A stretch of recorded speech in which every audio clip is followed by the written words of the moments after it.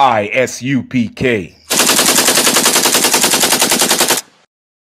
The images of the situation in Del Rio moved the controversial group Israelite School of UPK to mobilize their car caravan when they were allegedly turned away in Del Rio and they headed to Eagle Pass. Came around to the Mexico side. Now we're in Mexico to give our brothers the resources that we have for them. After an hour-plus trip, the caravan made it to this park in Ciudad Acuña, traveling through an area with a State Department travel warning level 4 for violence on the Mexican side due to the cartels. Being in a dangerous situation, that's being Black, Hispanic, or Native American. I mean, our lives are dangerous.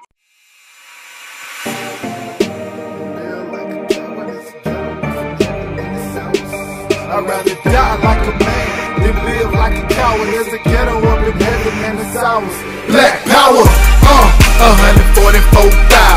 I'm just trying to make 144,000. 144,000. I'm just trying to make 144,000. One body, one faith, one Lord. Feel like I can take over the world with one sword. 144,000 men on one accord. Not being in this army is something we can't afford. Real niggas across the board, ain't no suckers round us. You was looking for the truth, well that's how you found us. Now it's time to lace your boots up.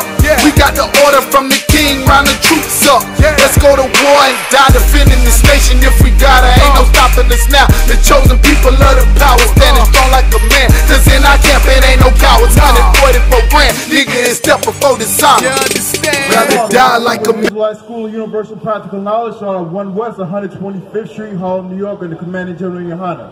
We are not affiliated with any other Hebrew Israelite group or Christian organization on the face of the earth. Since 1969, we've been teaching the truth of the Bible, and the truth is that the so-called Blacks, Hispanics, and Native American Indians are the true Jews according to the Bible, and that our oppressor is the devil that the Bible speaks of. Right. These are not my words, but these words come from the scripture itself. These words come from the scripture, which is our Constitution. The U.S. Constitution or the Magna Carta, it has nothing to do with the people that are on this sign. The people that are on this sign are called what the Most High calls His own particular peculiar people. We are set apart. We are not Blacks, Hispanics, and Native Americans. That's what you put the name on us. We are the 12 tribes of Israel, the chosen people of the Most High. And just like the Most High has a chosen people, He has a chosen leader. And that chosen leader is Christ. Everything that you know about Christ has been lies and falsehoods. Why? To teach us nothing but white supremacy. This sign that we have, that we have down here, the image of Christ that we have in the world, that is circulating throughout the world, has nothing to do with what the scripture actually says. The scripture actually describes who and what Christ is. They actually describe His characteristics. And we're about to prove the Christian church wrong on how Christ is. Read what you got. The book of Exodus, chapter 15, verse 3. Everybody knows that Christ is under, if you don't know, Christ is under the Most High God. The Most High God is put His spirit on Christ. Christ emulates the Most High. So whatever the Most High is, whatever God is, so is Christ, His characteristics. And this is what the scripture says about the Most High. The book of Exodus, chapter 15, verse 3. The Lord is a man of war. The Lord is a man of war. If you translate that from the Hebrew, it's saying Yahweh. Yahweh in the Hebrew, God, the almighty power, is a man. Not only is He a man, but He is a man of war. Right. Everything that we learn in the Christian church about the Most High has been like some old, dudded out grandfather that does nothing but love you and forgive you. That's not right. According to the scripture, it's saying what? The Lord is a man of war. It's saying the Lord is a man of war. I don't know about you, but anybody who's been in war knows how the people of war really are. They are hard. They are austere. They tolerate very little. They don't tolerate a whole lot of mistakes like we do right now all over the earth, all over this country. When we say the Lord knows my heart, the Lord knows my heart, while we go out and smoke that weed, while we go out and pop that horn, while we go out and try and kill our brother, the Lord knows our heart. Yeah, he knows our heart, and he is going to destroy us because we are so wicked up under this, in this oppression. The Most High is a man of war. He will not suffer much disrespect to him. He brought us here because we are disobedient to him. Right. The characteristics of Christ right now, and has always been, is what? The Lord is a man of war. The Lord is his name. Right? Read that part again. So we call the book of Exodus, chapter 15, verse 3. The Lord is a man of war. The Lord is his name. The Lord is his name. And Hebrew is called, his name is Yahweh. Give me John chapter 14 and 7. And we want to get into some more characteristics of Christ. Because everything that we've learned about Christ is he's some hippie that wears, long robes and has long stringy hair. And he wants to love and hug and kiss everybody. But like I said, the Most High, the Christ is just like the Most High. And the Most High is a man of war. How many warlords or soldiers out there that's going around giving grown men hugs and kisses? I don't know, not near one of them. But you will find something like that all up in the Christian church. Because they have nothing to do with Christ. Nothing to do with Christ ever. Read what you got. The book of John, chapter 14, verse 7. If ye had known me, he's saying, if ye had known me, what? If ye had known me, ye should have known my Father. Just like I said in the earlier scripture, Christ emulates our Father, our power, and that's the Most High God. Christ, what color words are these? Red. These are written in red letters. If anybody know anything about the Bible, anything that's written in red is coming from Christ. Read that from the top one more time. Come. Book of John, chapter 14, verse 7. If ye had known me, ye should have known my Father also. He said, if you know him, if you know Christ, you should have known his Father also. His Father is our Father, is our power.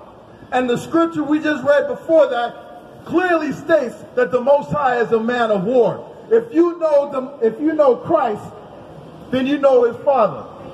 His Father, the Most High, is a man of war. Equally, Christ is a man of war. Everything that you learn about Christ that you haven't heard from us has everything to do with being effeminate and weak and lily-livered. Has everything to do with that. How many, you ask a Christian, and Christians love to say this. Christians absolutely love to say this. They say, I have a close and personal relationship with Christ and with God. If you hanging out with your friends, with your boys, with your mans in them, how many of you are actually saying, I have a close and personal relationship with them? If you hear that from somebody, you thinking they kind of a little funny. They're a little zesty. What man has a close and personal relationship with another man? That's not the way the scripture is. That's not the way Christ is being described. Christ is being described as what? If ye had known me, ye should have known my Father also. And the Most High is nothing but a man of war. He doesn't have no close and personal relationship with no man. If you're in a Christian church, you need to get up out of there and save your manhood and your sanity. Bring back beards. Bring back boots. Bring back some masculinity in this world. Keep going. Come. And from henceforth ye know him and have seen him. From this and from that, because if you knew me, you knew the Most High. And because you know me, you know the Most High. You know how the Most High is. Keep reading. Come. Verse 8. Philip saith unto him. Philip is one of his disciples. He was following Christ around. He knew how the way Christ was. Why are they asking these questions about the Most High if they following Christ around for years? Day in, day out. If you are with somebody 24 hours a day, 7 days a week for a number of years, you know how the way they are. So why are they asking these questions? The scripture says, what is written aforetime is written for our learning. We are to learn from what they're asking about. So Philip, one of the disciples, is asking, what? Philip saith unto him, Lord, shew us the Father, and it sufficeth us. So after he just told him, if you see me, you see the Father. That's what he just said. Right? So why is he asking, show us the Father and we'll be sufficed? But this is how cold it gets. This is what Christ told him. Christ saith unto him, I have been so long time with you, and yet hast thou known me. See, just like I said, if you're with somebody 24 hours a day, 7 days a week, week in, week out, month in, month out, year in, year out. How long have I been with you and you don't know what in the world I'm talking about? Come on, keep going. He that has seen me has seen the Father. He who has seen me has seen the Father. Why are you asking me? Give me Revelations 1:1. Revelation chapter 1:1, and I'm going to tell you how the Bible actually describes Christ. I'm going to tell you how the Bible describes Christ, and then you look on TV and look in your mama's house, your grandmother's house, and all these other images of how the way Christ has been portrayed. And you tell me who's lying. These loud ass niggas, these niggas on the block, or actually your Christian pastor. Who's lying? The Pope or Commander General Yahanna? Your Bible or this Bible, which is actually the same. All you have to do is interpret it properly. Read what you got. The book of Revelation, chapter 1, verse 1. The revelation of Christ. Read that from just like it says. The book of Revelation, chapter 1, verse 1. The revelation of Jesus Christ. The revelation of Jesus Christ. Right there in the beginning of the very first verse of the very first chapter of this book, it tells you it is revealing something. Who is it revealing? It's revealing Christ. Jesus Christ, the revealing of Jesus Christ. It's going to tell you exactly how he looks like and how he actually acts like. Keep going. Which God gave unto him to shew unto his servants. To show unto his servants. He's actually the Most High is showing us so that we can actually show everybody else the truth of this Bible. Because the truth is, we've been lied to ever since we were brought over here on slave ships. Ever since our oppressor came over here on the Santa, the Pinta, the Nina, and the Penta. Read that part from the top. The book of Revelation, chapter 1, verse 1. The revelation of Jesus Christ, which God gave unto him to shew unto his servants things which must shortly come to pass. Things that which must surely come to pass. These things will happen. Drop me down to verse 12.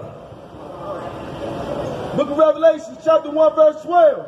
And I turned to thee the voice that spake with me. So this is John the Revelator, who was exiled on the Isle of Patmos. He heard a voice and he turned around, and this is what he saw. And being turned, I saw 7 golden candlesticks. Right. Verse 13. And in the midst of the 7 candlesticks, right, in the midst of the 7 candlesticks, each of those candlesticks it represents one of the 7 churches in Asia Minor. So this is what he's saying. He's seeing somebody in the middle of these 7 candlesticks, right? One like unto the Son of Man. One like unto the Son of Man. In verse 1, we're talking about the revealing of Jesus Christ. So he sees someone in the midst of the 7 candlesticks, and he says, look, that's the Son of Man. Another nickname for the Son of Man is Christ. He is talking about Christ right here, right now. Clothed with a garment down to the foot. He said he's clothed with a garment down to the foot. A garment is what this brother has on right here. He had on a garment that was down to the foot, right? Keep going. And girt about the path with a golden girdle. And girt about the path with a golden girdle. In modern times, what you want to imagine is, right at that time, the golden girdle, a girdle, was to protect your midsection against swords and other weapons. In modern times, you could think of that as a bulletproof vest. Christ had on something similar to a bulletproof vest to protect him from anything that was coming up from him. Right? Now, why in the world would someone who was all about peace wear something sort of like a bulletproof vest? If he's all about peace and he's come to give hugs and kisses and everybody loves him and everything, why is he coming dressed for war? Why is that? You want to know why is that? Because we have been subjugated under white supremacy all of our lives. And everything that we learned about Christ, we have learned from our oppressor. We have learned from the slave master. And the slave master told us that our king is nothing but a weak, soft hippie that likes to smoke. And he likes to love and forgive everybody. But that is not true. Why? Because the very first verse I brought out was the Most High is a man of war. The second verse, he says it out of his own mouth. If you see me, you see the Father. The Most High is a man of war, thus Christ is a man of war. If we are really followers of Christ, we should be men of war.